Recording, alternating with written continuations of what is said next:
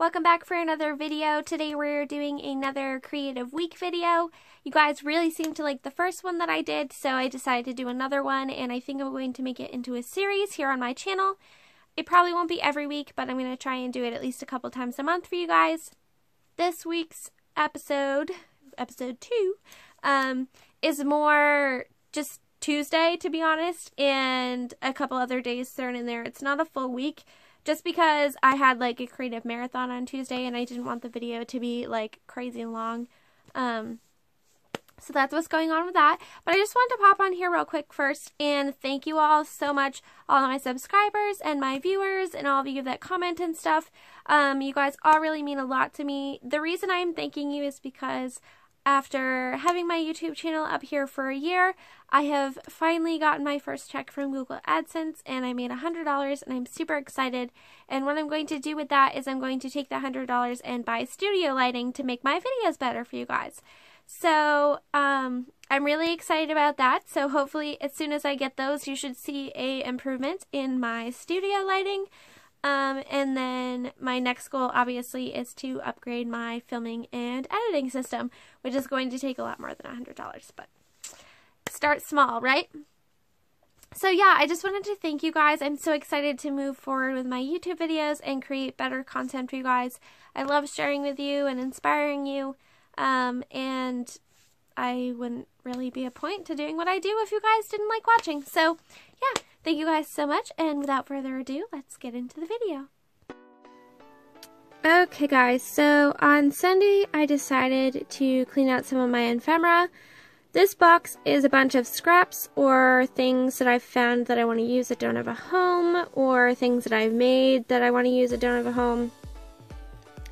So I like to go through this occasionally and I take out all the things that I still want to use and put them back in, and then all the things that I don't want to use anymore or that were just scraps I got thrown in there that really weren't good for much, I take those out and recycle them or put them in my giveaway pile.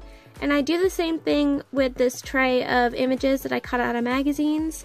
I like to do this periodically because it reminds me of what I have, and I found some items that I actually wanted to use on pages that I recently did, so that's always nice. And it reminds me of what I have so that I can use it on pages when I'm journaling later. So I'm just taking those pieces that I found that would work perfectly with things that I journaled about recently, and I'm sticking them on there. So I encourage you guys to do this with your magazine cutouts or your scrap bin. If you don't have a drawer full of things that inspire you, then what's the point, right?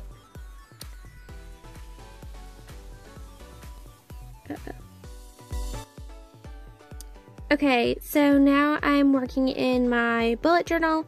I wanted to put a calendar for April here. I was waiting for Courtney's collage sheets to come out because I usually use the calendars that she puts out, but I was getting impatient, so I just printed this April calendar off of a wallpaper app.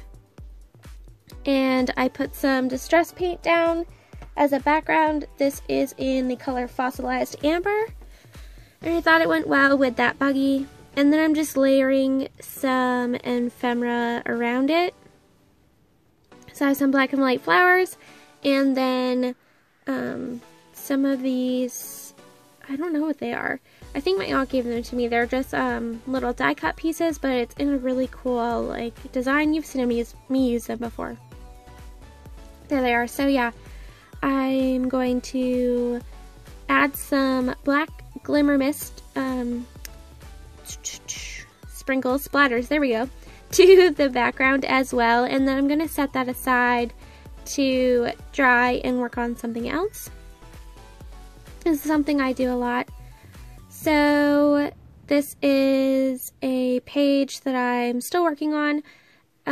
If you've been watching my videos for recently, you know that I'm now working in chunks, so I just do a little bit of a page and then I move on and I'll come back to it and add more stuff later. I found that I like this style of journaling a lot more, and I like my pages a lot more when I do this. So I'm just adding some more to this page. all of this that I added, I think, is ephemera from Courtney's collage sheets for March. So what would have been last month's. So I cut this girl out, and I'm just going to put her on there, and then put the saying at the top. Whatever that was. The worst enemy, I think, for creativity is yourself, or something like that. Yeah, is self-doubt. The worst enemy to creativity is self-doubt. Because under that leaf, there's something that I made that I'm really not proud of. So I covered it up with a Q-tip. So here I'm just prepping the next page with some distress stain. I believe I used tumbled glass and weathered wood on there. And here I'm gluing down that thing because I thought it was dry, but it wasn't. So now I have to wipe off all that black smooch. I am loving this planner glue pen by Prima. I'm sure I've mentioned that before, but if you have not tried one, I highly recommend it. I haven't found them anywhere other than scrapbook.com for a reasonable price, which is unfortunate. I got it originally in a Cocoa Daisy kit, but I definitely want to get more. So now going back to this, I went to a Maine Geological Society Crystal and Rock show with my aunt and some of her friends, and I got, those are 3 new rings that I bought. They're something that I've wanted for a while. 2 of them are amber and 1 is turquoise. So I was super excited, so I took a picture of that, and then I picked up some more crystals and fossils while I was there. I have a huge collection of them. I love crystals and such. So I just wanted to journal about this day, and I decided to put Crystal Love as the title for this spread. And I am using these glitter letters. I have no idea where they're from, but I thought it would be a good idea to use this Tim Holtz thing. Like, usually I put it on a clear acrylic block and then position it and peel them off, but these didn't peel off as nicely as I thought they would. It still worked out in the end, but don't do that. Just don't be lazy and get your acrylic block out, because it works a lot better that way. So here you'll see me just trying to peel off the bottom of them to get them off. And then I said screw it and just put love on, eyeballing it, winging it. But yeah, I really like how many different fonts are on this sheet. So it creates really interesting titles because none of your letters look the same. That might drive some people crazy, but I think it adds a lot of extra interest and I love it.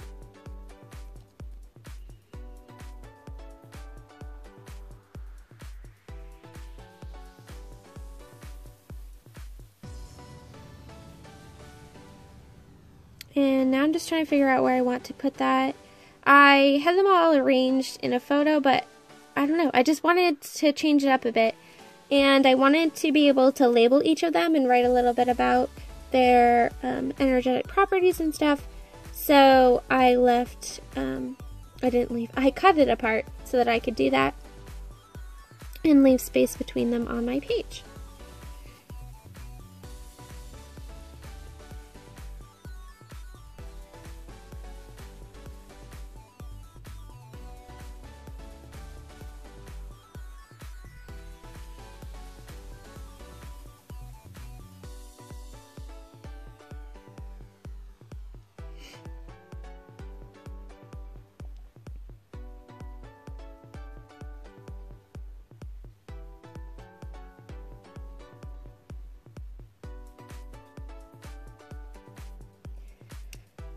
I love those little fossil trilobites. I got a little baby one, as you can see that I labeled it that. I think they're so cute, and it's so cool to have just like a fossil of history. Just hold history in your hand. Like, this used to be a really cool bug that you'll never see again. And the little baby one, you can actually see the giant eyes it had. It's just, they're so cool. If you've never held a trilobite, you should put that on your bucket list. Definitely. And I'm just stapling with my tiny attacher this acetate piece that says good day, because it was a good day. And then I'm just going to put my admission ticket from the show in there as well. I did glue it and staple it. I know it was overkill, but I wanted it glued down, but I like the look of the staples. So some of you were wondering what my days look like as I progress in my Hobonichi weeks, because you see me plan at the beginning of the week, but you don't see what happens other than that. So this is me catching up on Monday. I use a lot of stickers to mark different things. So I put a TV because I'm obsessed with the show The 100 right now on Netflix. If you like action, thriller, survival type stuff, well, it's not really, I don't know. Just watch the preview. It's cool. But me and my friend are watching that together, so I had a binge of The 100 with him on Monday because he had the day off too. And we went to breakfast, and I went grocery shopping, and I put my weather icons on. So yeah, it's just kind of what I do, and then I go through and mark off the things that I did, or I bought, and yeah. So this is later that evening, and Courtney put her Patreon collage sheets up. I put this in here just because I wanted to talk to you guys about it a little bit. I love collage sheet day, not only because I get new images, but because I love cutting things out. I don't know what it is, I just love sitting down at my desk and turning YouTube on and just cutting shit up. I don't know what it is. It's just so nice. So, if you find cutting therapeutic too, let me know in the comments below. So I know I'm not the only weirdo, okay, guys? Really. But yeah, so if you have not checked out Courtney the Little Raven Ink on Patreon, I suggest that you do so. I did follow some other people, but they decided to take breaks, which is okay. So I can only link Courtney's for you at this time. But there are tons of other creators. I know Allie Brown does it. I know Burgess Taylor does it. So yeah, just go check Patreon out. It's a super cool place to get extra content and inspiration and things to use in your journals and planners. So yeah, nothing much to watch here, just me cutting stuff up.